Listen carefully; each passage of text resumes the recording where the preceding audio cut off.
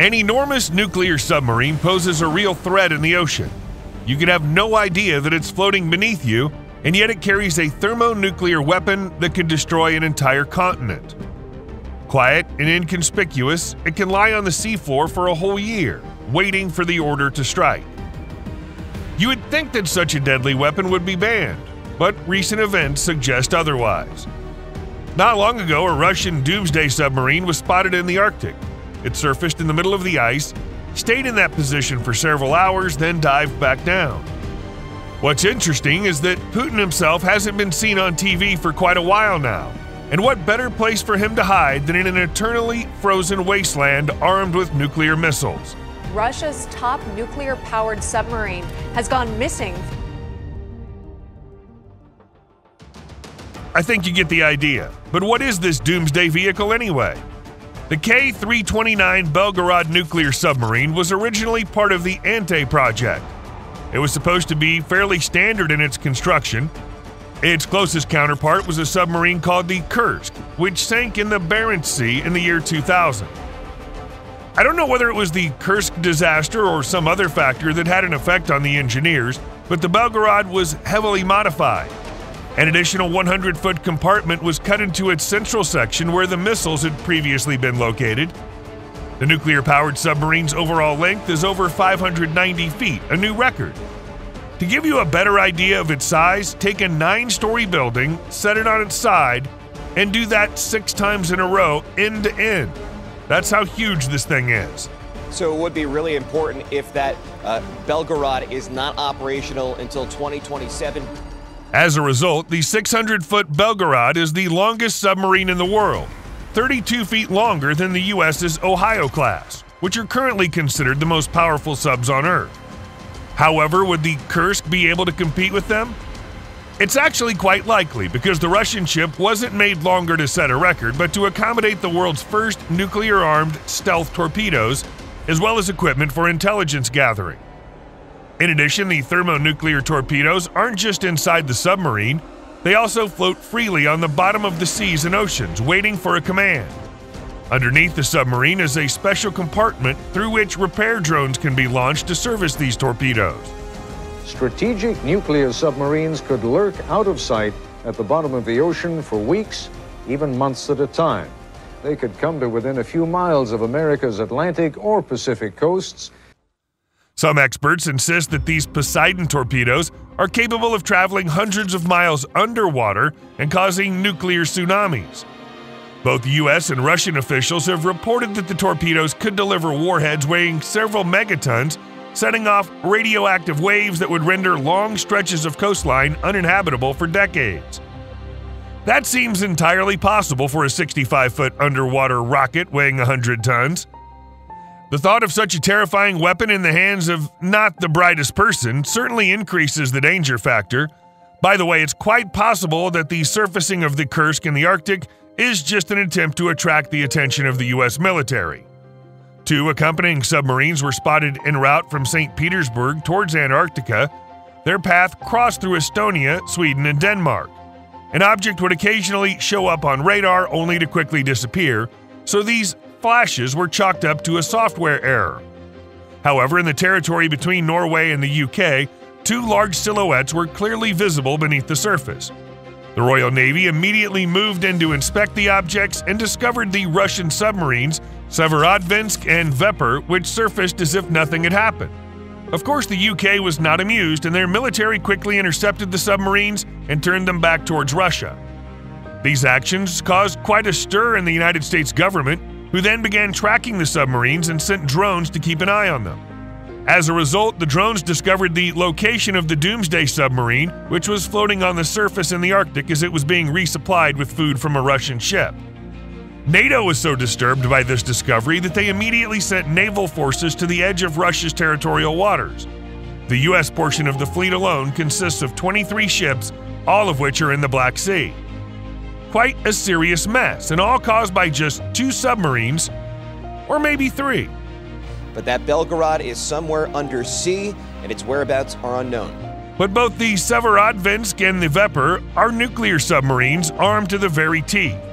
Among their arsenal of weapons are powerful torpedoes capable of destroying underwater targets and maneuverable cruise missiles for enemies on the surface. It's very capable, it's very quiet. So that's the most important thing, I think, in submarine warfare. In previous years, the two nuclear submarines had sailed on the surface along the entire coast of Norway, probably because the vessels weren't combat ready. But now it's been confirmed by the Royal Navy that these subs did dive down beneath the water and resurface later, indicating that both submarines are fully operational. The Russians have increased their presence in all bodies of water around Europe and in the Atlantic. Both submarines have nuclear reactors that enable them to stay underwater for more than 3 months at a time, although this claim seems dubious given that the ship surfaced ahead of schedule, directly in the firing range of the Norwegian Navy. There are two possible reasons for this. Either the Severodvinsk and the Vepr don't actually live up to their supposed capabilities, or they surfaced as another act of provocation. If the second option is correct, then it worked, because this display caused the United States to send 24 of its best ships into the waters neighboring Russia. Upon learning of this, the Kremlin sounded the alarm because at least 23 battleships were aggressively approaching closer and closer. Today, it's known that the NATO ships that entered the Black Sea were American missile destroyers like the USS Ross. This is a huge 500-foot steel monster stuffed with a whole bunch of advanced weaponry. It carries at least 2 launchers with a total ammunition capacity of 100 guided missiles. Each of these projectiles has its own radar and homing head, which can independently calculate the enemy's position and transmit the data to the rest of the missiles.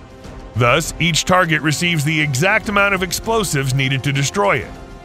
Besides missiles, the USS Ross is also armed with a 127mm Mark 45 artillery mount, which leaves a crater in the ground with each shot. Even the most durable bunker falls apart in just a few hits. The ship has an answer for aerial targets too, specifically 2 25mm automatic cannons and 4 heavy machine guns that can leave any aircraft riddled with holes. At the head of this machine gun gang is the fastest firing gun in the world, the Phalanx Sea-Whiz. That's right, the very pseudo-laser that you've most certainly heard of. Imagine a single ship that can destroy an entire fleet. It's frightening to think of what 23 of them could do. Naturally, destroyers like the USS Ross are also prepared to take out subsurface threats. To have 2 torpedo tubes to help them do so, Russian submarines have reason to fear for their integrity and safety. And seeing what is happening in Russia, what's happening around you here, that's the future of your country. Russia's only aircraft carrier, the Admiral Kuznetsov, is being prepared to help its underwater comrades because it's the only vessel capable of standing up to the American Navy. Or is it? Amazingly, at this crucial moment, the important ship inexplicably caught fire. Don't be so surprised. The Admiral Kuznetsov seems to always have a problem for one reason or another. Sometimes a crane falls on it. Sometimes it gets struck by a rocket, and sometimes it catches on fire. Is it possible that this was all an act of sabotage? However, the most we can report with reliable information is that the fire was successfully put out before it caused much damage, but it did cause a lot of panic and stress.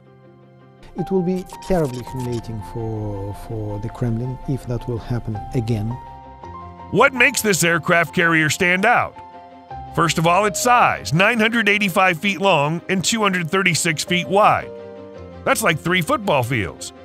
This giant is designed to carry 28 firefighters and 24 combat helicopters.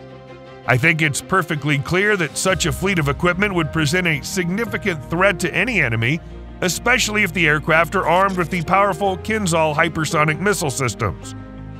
Unlike many other warships in its class, Admiral Kuznetsov is actually capable of defending itself. For example, these Kinzhal or dagger missiles.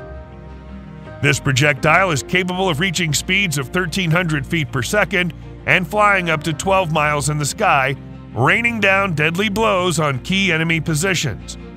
While the Admiral Kuznetsov and its hypersonic Kinzhal seem scary, they stand no chance against nuclear submarines, the very oldest of which could still destroy this miracle of engineering. Main goals of this deployment is exactly that, to attract attention. because actually that was the missing element in the Russian image as the great power equal to the United States. For example, the K-19 submarine could certainly put up a fight against the Kuznetsov. This was Russia's first ballistic missile nuclear submarine, as well as a response to the USS Nautilus. However, its production and testing were rushed to the point that even its captain didn't believe it was fit for combat. But it was completed nonetheless, and over time it turned into a nuclear time bomb. Here's why. In the spring of 1961, the Soviet K-19 was conducting exercises in the North Atlantic. However, in the middle of a maneuver, it had a malfunction when a coolant pipe burst. The situation was unimaginably dangerous. Angle of the submarine would be 40-50 degrees, which was very dangerous. At the time of the incident, the K-19 was operating near a NATO base in the Atlantic, and the explosion, albeit an accidental one, could have led the US and its allies to believe that the Soviet Union was trying to start a full-scale nuclear war. Upon learning of the leak, Captain Zativ immediately asked for volunteers to go into the reactor compartment and fix the leak. Without sufficient equipment to protect themselves, the entire team knew that whoever volunteered would never return. Nevertheless, 21 brave men immediately volunteered. Luckily, the temporary cooling system that the team set up worked well, long enough for a Russian S-270 ship to show up at the last minute and evacuate the crew. The K-19 submarine was towed back to base. However, the engineering team received significant doses of radiation through poisonous gas and steam while installing the makeshift device. Although a complete disaster was averted, it cost the volunteers their lives over the following 2 years. And even though the submarine was returned to service a few months after the incident, it experienced failures wherever it went. In 1969, it collided with the USS Gato submarine, and 3 years later, a fire on board led to 32 casualties. The power of that nuclear submarine fleet, after all, remains awesome. But what is its mission these days? With that, our videos come to an end. Thanks for watching until the end. We'd be tremendously grateful if you'd subscribe to the channel and leave a comment below about the video. Have a great day, everyone, and see you soon.